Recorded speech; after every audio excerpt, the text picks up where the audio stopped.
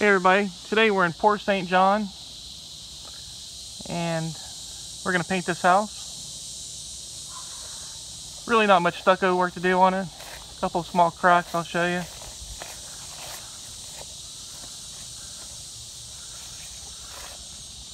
One going across there.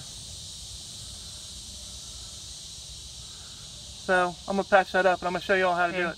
This is the crack filler I typically use. You can buy it at Home Depot, Lowe's. And you just want to be able to work it in real good.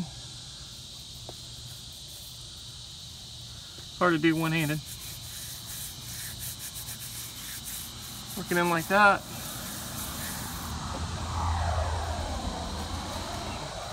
You take a damp sponge and you want to work it in good so there's no buildup, so when you paint it you don't see like a caulking line or whatever. But so that little spot's done. Now I just gotta do the rest of it. This is what the house looks like now. I'll show you what it looks like after it's painted. Everybody, we got it all painted.